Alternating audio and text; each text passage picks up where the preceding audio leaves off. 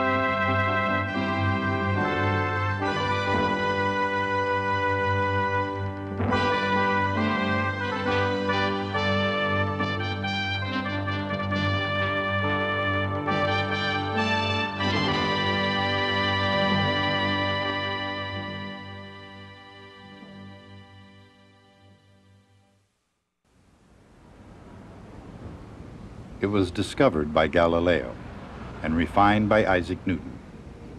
It was one of the deepest mysteries in all of physics.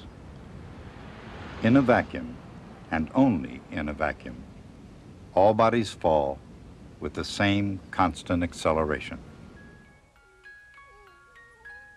For all of us, the effect of the Earth's gravity was probably our first encounter with the laws of nature.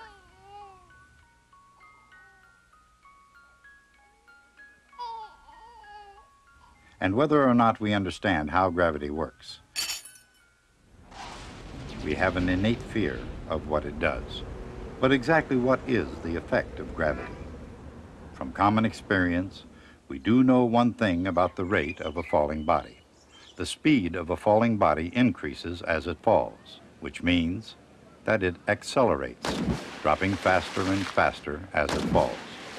Some bodies fall to the earth quickly and directly, while others behave quite differently. In some cases, the pull of gravity can be resisted almost indefinitely. To make any sense at all about how and why bodies fall, we need to separate the effect of gravity on a falling body from the opposing effect of the air through which the body is falling. In other words, we have to imagine a body falling, not through the air, but through a vacuum. For instance, what happens if a penny and feather drop simultaneously from the same height? They behave exactly as we'd expect, each falling at a very different rate than the other. But that's only because of the effect of air resistance on the two objects. In a vacuum, and only in a vacuum, a penny, a feather, and any other object will fall at exactly the same acceleration. With virtually no air remaining inside the glass tube, the penny and feather are now in a vacuum. When the penny and feather are released, we'll witness the law of falling bodies in action. Without the effect of air resistance, in other words, in a vacuum, all bodies, regardless of their weight, will fall at exactly the same acceleration.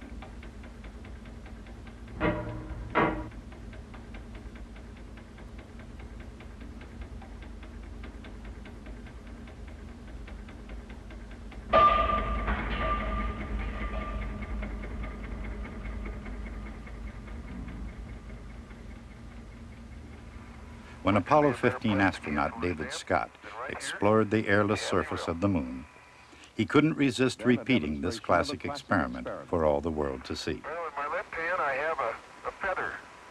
In my right hand a hammer. And I guess one of the reasons we got here today was because of a gentleman named Galileo a long time ago who made a rather significant discovery about falling objects in gravity fields. And we thought that where would be a better place to confirm his findings than on the moon. And I'll drop the two of them here, and hopefully they'll hit the ground at the same time. How about that? But that proves that Mr. Galileo was correct in his findings.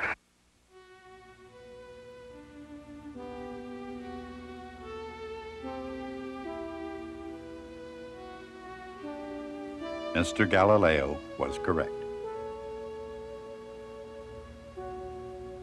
Nearly 400 years ago, at a time when all the world believed that heavy bodies fall faster than lighter ones, Galileo realized that in a vacuum, all bodies would fall at the same acceleration.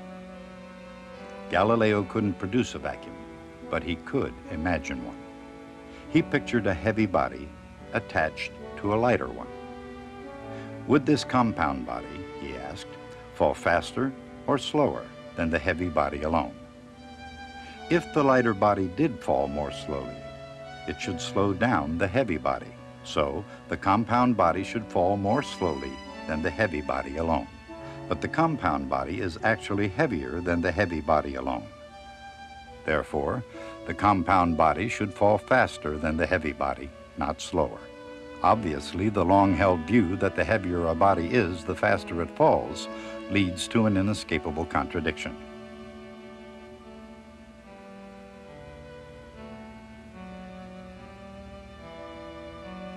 Galileo realized that the only logically acceptable view was that all bodies, regardless of their weight, fall at exactly the same acceleration once the effect of air resistance is removed.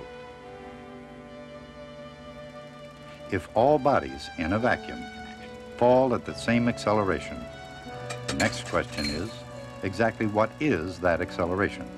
Earlier theories of accelerated motion held that a body would fall greater distances in later intervals of time, and that those distances would follow the integers. That is, 1 unit of distance in the first time interval, 2 units of distance in the second time interval, and so on. Galileo himself adopted this method of description, but he reached a different conclusion on how the distance increased. Instead of increasing as the integers, Galileo's theory was that in successive intervals of time, the distances should follow the odd numbers, falling 1 unit of distance in the first time interval, 3 units of distance in the second interval, 5 units of distance in the third interval, and so on. In other words, according to Galileo, the distance fallen is proportional to the odd numbers. Galileo reached his conclusions after a brilliant series of experiments in which he timed the ball as it rolled down steeper and steeper inclines, moving closer and closer to the vertical path of a free falling body. Galileo's law of odd numbers can be seen in action in a very unlikely place.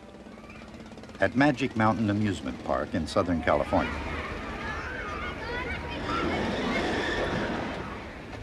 customers gladly pay for the privilege of plummeting through space under the influence of gravity. Actually, that part of the ride is free. I don't think I want to do this. Oh no.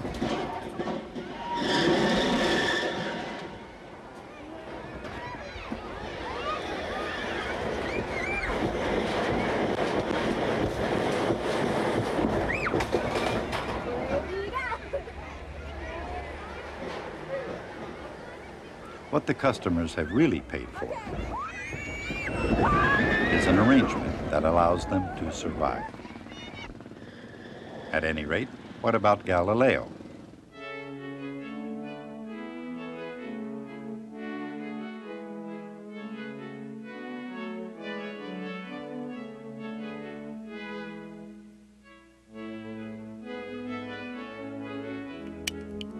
If this is 1 unit of distance, this should be 3. This should be 5, and so on, which is exactly what they are. Galileo was right. In successive intervals of time, the distances fallen do follow the odd numbers. But there's something else going on here that Galileo understood perfectly. Notice the total distance fallen at each point. After the first time interval, 1 unit of distance. After the second interval, 4 units of distance. After the third interval, 9 units. After the fourth, 16 units. In other words, at the end of each interval, the total distance fallen is 1, 4, 9, 16, 25, and so on. And those numbers, of course, are the perfect squares. So the distance fallen is proportional to the square of time. At this point, even the most petrified free fall rider can depend on us to tell her exactly how far she has fallen at each instant during the plunge. But the more discerning rider may also want to know how fast she's falling. Her speed is the distance she falls divided by the time it takes.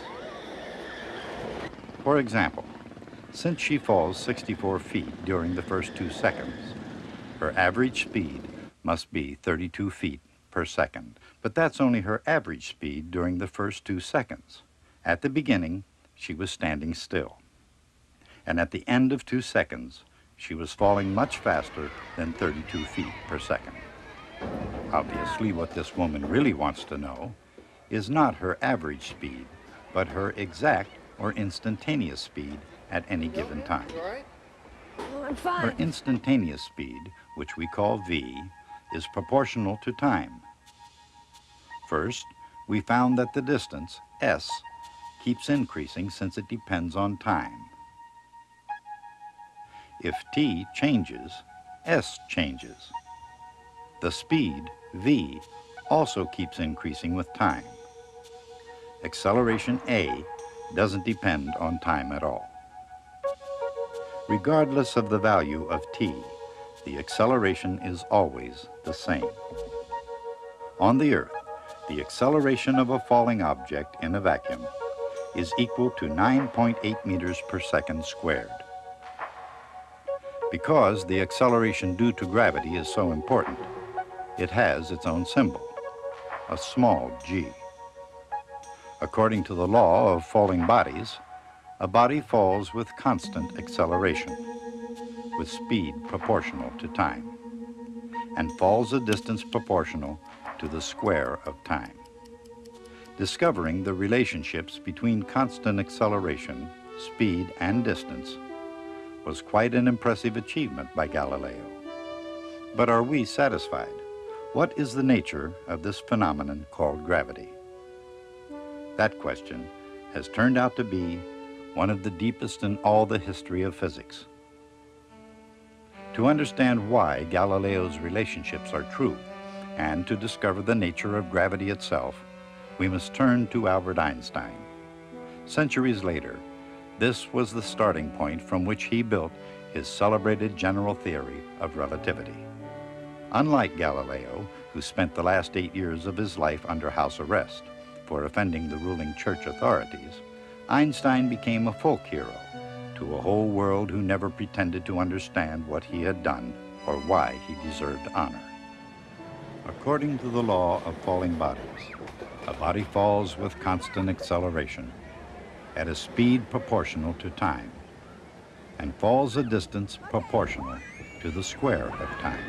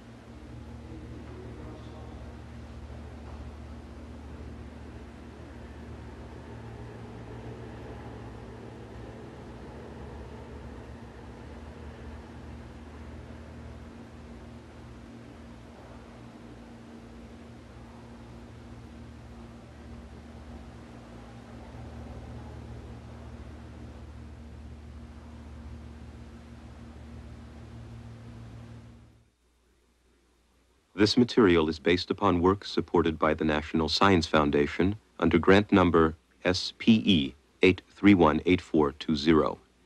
Any opinions, findings, and conclusions or recommendations expressed in this program are those of the authors and do not necessarily reflect the views of the National Science Foundation.